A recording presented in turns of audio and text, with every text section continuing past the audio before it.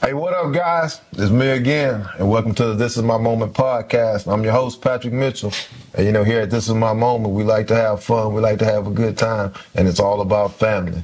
There ain't no stopping it. This is my moment. Join the movement. We bringing people together, bringing positivity, making changes for the better. Today, I got an individual on here that I can't wait to talk to. I want to see what we gonna do with this one. I'm excited. Get excited with me. Introduce yourself to the family. Hey, everyone, and thank you so much for having me on the podcast. It is an honor to be here. My name is Tatiana Labello. I am a breakthrough mindset coach, and I just love to bless others and really help them step into their calling with clarity, confidence, and power. And that's always been my mission, is to motivate, inspire, and encourage. And I am encouraged to be here with you today. Hello, family. That is. What up, y'all? Man, so you started off with This Is My Moment already. Yeah. I'm ready. I'm ready. Get it, girl. So I'm researching you, right? And I'm looking at all of these things. And before I ask you, like, the good questions, I saw that you were a professional cigar roller. Is that true? That is true. That is a side hustle. I was actually trained, and I go to weddings and golf tournaments and private events and parties, and I roll. I'm not opposed to a quality cigar. I'm sure. Well, I got it for you. I saw that. I was like, okay, I'm gonna like this one.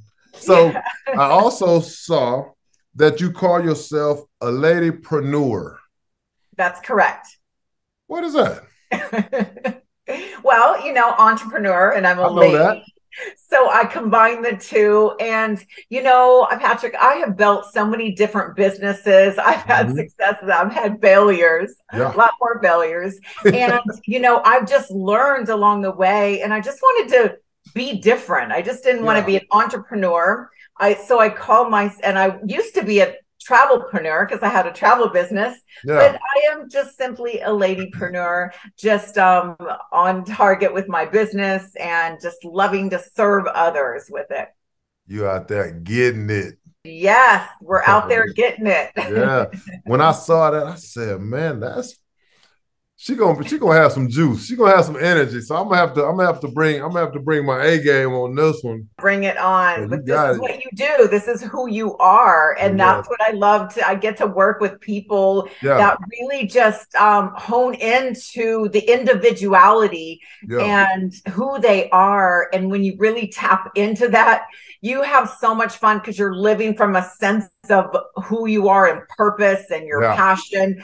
And I know that each and every one has a unique, special gift and talent that only they can utilize. And so it's I get to help others discover what that is and to step in it with boldness and confidence and courage. So I love what I do. I know. I could tell you smiling and your hand moving, girl. You done snapped me one time. I'm on it. You gotta have fun. You gotta have fun, and that's what I love about your show. That. There's never a dull moment. This is my moment. We're gonna have fun. You can guarantee that. I'm gonna laugh, and it's gonna be like we've been knowing each other for years. I love it. That's right. We go way back. Way back. Let me ask you this. What motivated you to start like this woman empowering movement that you got going on? What was your motivation behind that? It started when I was pretty much raised in the health and fitness industry, and we were always active. And I started baton twirling when I was 5 years old, and I retired at 9 years old with 150 trophies and a world championship.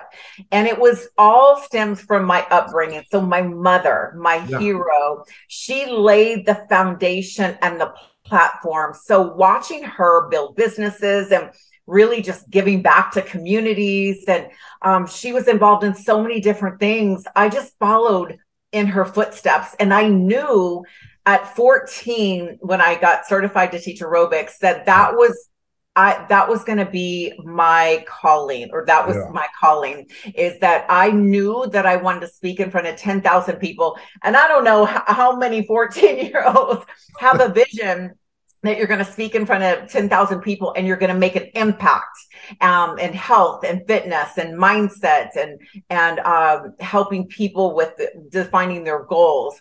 So it was really my upbringing and my mother who really instilled those great principles. She taught me, if there's anything that you want to do, you can do it. Just go do it. Just go do it.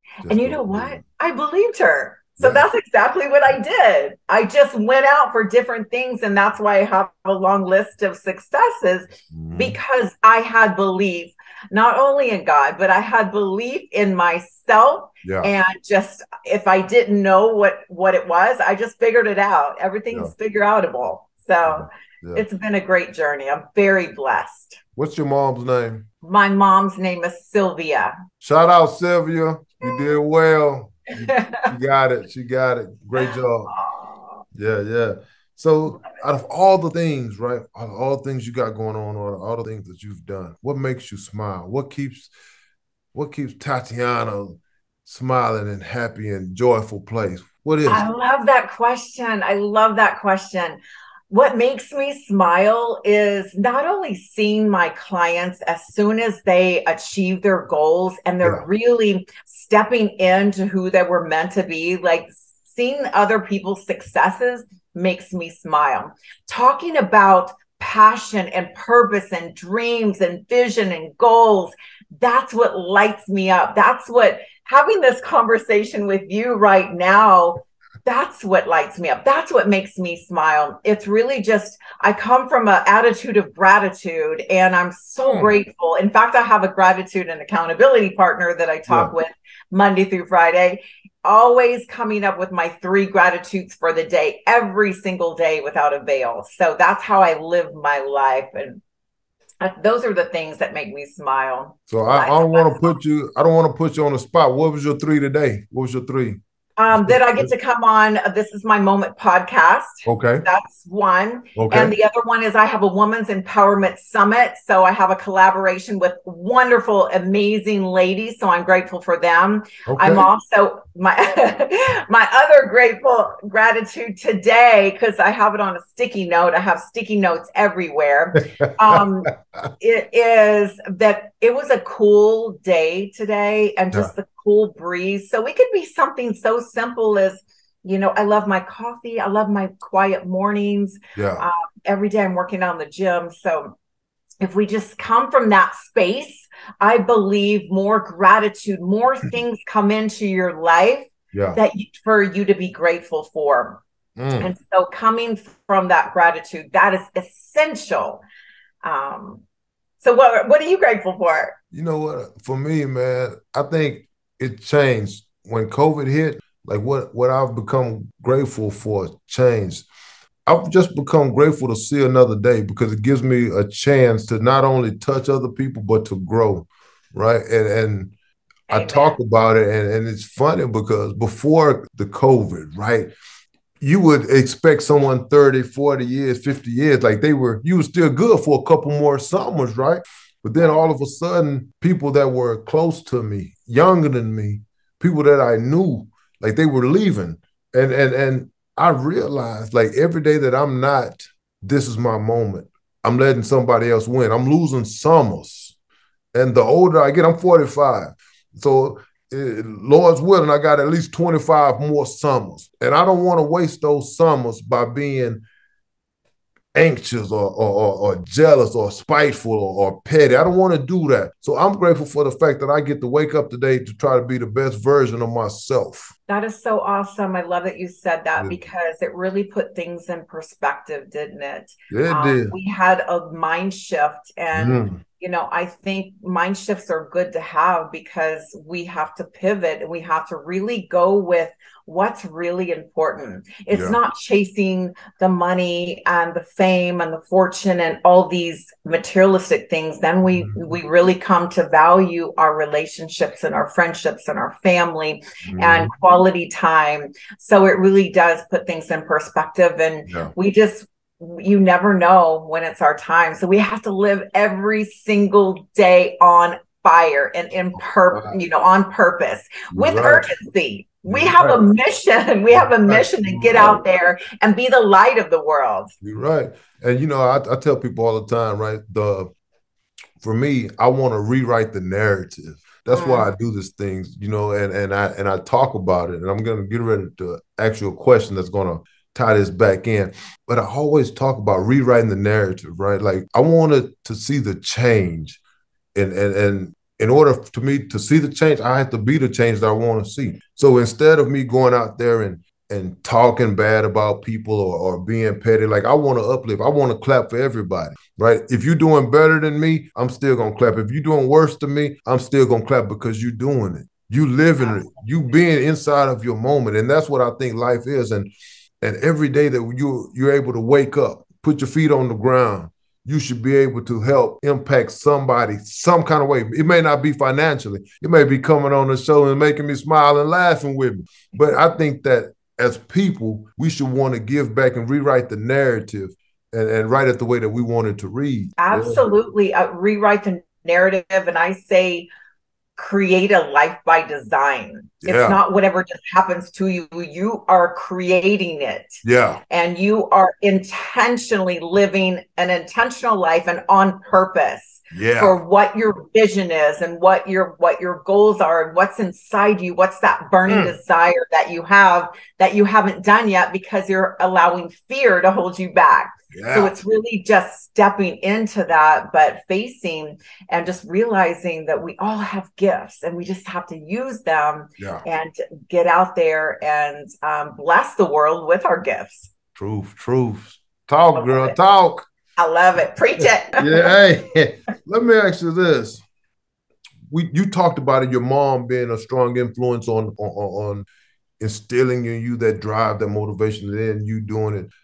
I talk a lot about circles, right? I keep my circle small and I keep the people around me that are positive, that don't talk behind my back, that see me try it, don't tell me not to try it. Say, hey, go out there, try it. And if it fails, let's talk about it. What do you think makes a power circle? That's a great question. I love that question because we are the company that we keep. And I am very clear on who I let into my circle. And what I look for are people that are movers and shakers that have the same values and integrity and honor and the same ideologies and vision and just on a mission. People on a mission. So I have my power circle of women. I have a mastermind and we do a lot of collaboration. So these are business women that are all walks of life. But what we do have in common is we want to better ourselves so that we can go out and we can help others in whatever aspect that is. So just ladies of vision, of goal-oriented, high achievers, really getting in there and creating that team, that small. But I like what you said about surrounding yourself with people that empower you, that lift you up and tell you what's possible, not what's not possible. And then kind of give you some feedback and maybe some ideas and collaboration and brainstorming. So I love that. I love that you have a power circle too. Oh, yeah. You know what's funny is I didn't always have one. So when I started, this is my moment, right? I started talking about compartmentalization, right? And it's an ugly word because that means everyone isn't everything to you, right? So you have to, in my case, I move people around to fit where I'm at. And I say this to where the people that come to my house, right? And we eat and we break bread, I might not ask them for business advice because that's not who you are to me. But the same people that I ask business advice for and we go into business ventures for, I might not necessarily invite to my house, right? And I think that's super important to have those people around you that grow and know, but also you put them into where you need them so you can be successful. And sometimes when you talk to people and like, hey, I thought we were friends, we are, but this is what you are for me, and this is what I need. do you think, like, when you deciding who you let into your power circle, what's your prerequisites?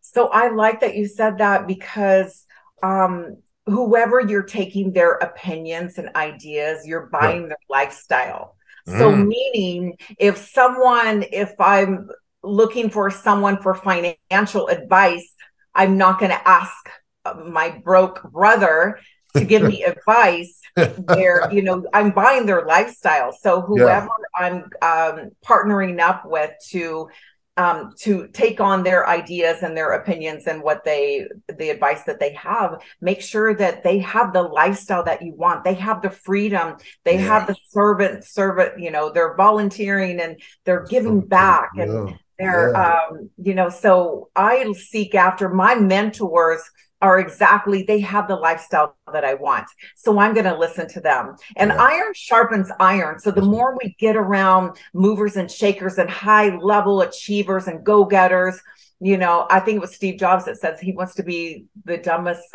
person in the room, and he doesn't have the answer, but he surrounds himself with people that do have the answer. Yes. That's the type of people that I like to bring into the smaller circle. And you're right, there's some others that I wouldn't call for business advice. They don't have a business. So they're not qualified to give me business advice. So I really am careful about who I listen to. I dig that. So, is this true? Are you an author?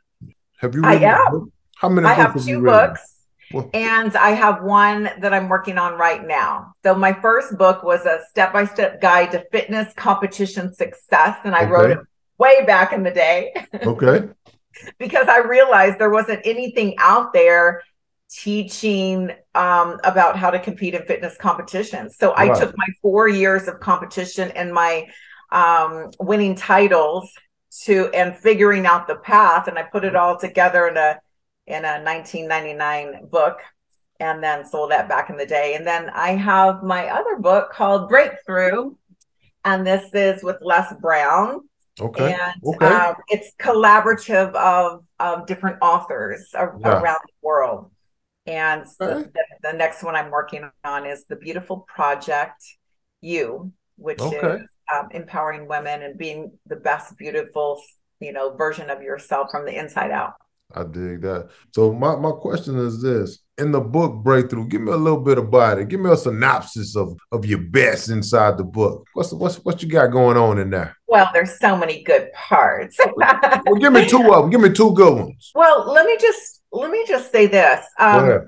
So for my personal breakthrough, because these are stories, and it's kind of intimate, because I was taught to be a very strong woman. I was taught to, fake it till you make it and stand strong, and no one wants to see you complain. So, for me to really just come out and just be real and vulnerable and share some of what I was feeling, was really a challenge. And that was part of my breakthrough. But I lived in Los Angeles. I did the whole Hollywood scene, and I was doing fitness modeling, infomercials, and some hosting on the red carpet and swimsuit modeling. So with that being said, I just got caught up in what the casting calls and the agents and the managers and the industry. And I got caught up in that and put on a facade and started listening to who other people were telling me what to do and how to act to get the role. I eventually became lost. I didn't know who I was. I felt fear, rejection, doubt. I was comparing myself, and it just was a web of all these rejections over and over and over. And I just was in a very dark place. And what really brought me out of that is really just getting silent and going within and just stopping all the noise and the craziness and just being aware of wow. It felt like I just woke up one day and I'm like, who am I? Yeah. And so really just, when we are true to ourselves, we free ourselves to be who we're meant to be, but also to living with our authentic self. Yeah. And there was so much ugliness that went along with that. So that's what I talk about in the book. And a lot of the other things are just really the discipline and the determination that you have to have to get through, because breaking through to the other side is not easy. Yeah. It's not easy, but just if we look at like failures aren't failures. It's just life showing you a different way to do it. We need to pivot and go a different way. And it's a stepping stone to what is, better. But that's what makes us have our experiences, is those trying times and those failures and getting away, going off course, and we get to get back on course. And so I like that. I'm gonna ask you something right now that wasn't on the list. And you talk about your books and you talk about what list? No, I'm kidding. Do you have a quote like that when you talk about you were in a dark place, right? And I know everyone needs something to go back to help them get back to who they are, because it's very easy to get lost. What did you go to? You know what I mean? Like, did you go to your quotes? Did you go to the people in your circle? Like, what did you go to bring yourself back to who Tatiana really was? What did you do? So what I did, for me, my foundation is my spiritual life. So really just getting back to my favorite book and reading and studying and getting back to the principles of, who God says I am. Yeah. And that's really the foundation for me. That's who I am. And then, yes, my family, like my family is everything. And just getting back to the essence of my family and the closeness that we share. Yeah. So those are the things, but also really evaluating my self-talk. Because if I can just be honest, I had a lot of self-talk of you're not good enough. Why do you think you can do that? She was better than you. She got the role. You didn't get the role. So I just had all this negativity. So I really had to, like you said, reframe. I had to take those things and I had to hold my thoughts captive, and I had to reframe them and turn them around, saying, I am good enough. I am worthy. I am more than a conqueror. I am powerful. So that, it's just really diving into that mindset. And I think that's what really shifted my coaching from fitness coaching to really mindset and breakthrough coaching, because I know the power of the mind, what the mind will believe and conceive, it will achieve. Powerful. Man, that's heavy. And I love it. I love Drop the mic. Hey, yeah, not yet. We got a couple more things. Pick the mic back up. We're not done. So I'm looking you up, right? And I'm seeing all of this stuff that you do, man. And you do a lot of stuff, sister. But I saw that we had one thing in common. So it's not a secret to my family. Like, I travel a lot. In the latter part of my life, I like vacations. Yes. I like getting away. And I'm not talking about going to grandma's house like we used to do. I'm talking about vacations. And I saw that you like to travel. First off, last place you went to. The last place I went to Puerto Vallarta. But before that, I was in Germany. I was in Tel Aviv. I was in, Okay, now you're speaking my language. Yeah, I was in Israel. Like, I used to spend weeks in Dubai. Like, I get it, right? But this is what I want to know. How do you make time to do all this traveling with all this stuff going on? Like, I got a list of things that you do. When do you get a chance to go on these travels and these vacations? You see, that's why I had a travel business before COVID. Okay.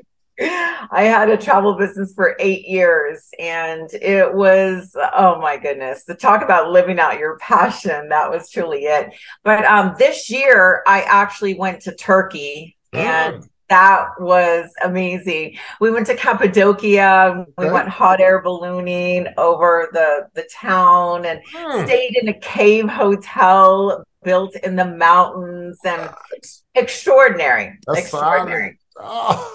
Yeah. So how do I find time? You know, what's interesting is we find time for what's important. And that's what I teach. That's what I teach when I have a lot of clients that come to me. I don't have time. I don't have time to take care of myself. I don't have time to work out. Yeah. I don't have time to travel. Well, they have time to vacation, but it's all what you choose is priority. Yeah. And vacation is, like, you know, it's so good for the soul to get away and to explore, and you only live once, and just really studying about how other people live. And it makes you so grateful to live in America and have everything that we have, right? Yeah. You know, I tell people this, and don't laugh when I tell. I like to go let my hair down. Right? Let it flow. In the wind, right? So at the end of every show, I have a little game I like to play with all of my guests, right? Oh no, yeah, hang on, don't get too excited. Yes. So at the end of the show, I give questions, but you have to answer. It's a question and answer phrase, and you don't know these. And just like always, guys, Ashley sent Tatiana the question, so she knew and she had the perfect answers, man. And you sounded amazing, just so you know. But we're gonna see if we can get it. We're gonna see if we can get you. You ready? Let's do it. Let's go to work. Let's go. Let's go. One place that you can go in the entire world, where would you go? You only get Spain. One place. I'd go back to Spain. That's where I was born. I'd go see my daddy, because family is everything, and I haven't seen him in 3 years. I'd go back to my home. And next question. Out of all the accolades, right? The life coach, the NFL, the NBA, the USFL, your cheerleading, your fitness modeling, your beauty pageant title holder, you got to give up everything except one. What are we keeping? Everything must go except one. My business, Labello Lifestyle, because that's my heart. That's my passion. That's my calling. That's what I've known since I was 14. That I knew one day I would say, this is my moment. I get it. Don't do me like that. Okay. You done stole my next question. Here we go.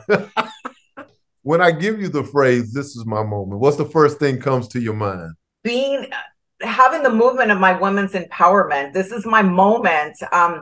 That I've had many different moments leading up to this moment, but right here, right now, where I'm at with my women's empowerment and the summit that I have coming up next week that I'm super excited with, it's really just serving others and just knowing that everything, all my experiences and everything that I've done, all my accolades, that's great, but it's brought me to this moment in time right here, right now. What are we going to do with it? We're going to run. We're going to be on purpose and intentional and just be a world changer, a difference maker. Already. I love it. We are done. Oh, wow. That was awesome. Is that all you got? Come on. That's it. That's it. We'll be here all day. That's so awesome. You did amazing. Thank you for coming out. Thank you for being a part. I appreciate you so much. This has been so much fun. I love the questions at the end. Yeah, I told you. You're wrangling me back in because I really want to choose many things and not just one, as you can tell. I really had a great time, and I just honor you. I love the work that you're doing, and just keep making a difference, keep showing up and shining out. And I appreciate you. Thank you. Don't go anywhere. Hey guys, like Tatiana said, man, every day, attitude of gratitude. Every day, be something to someone, be motivational, be a movement for someone else. Find your purpose. And at the end of the day, go get it.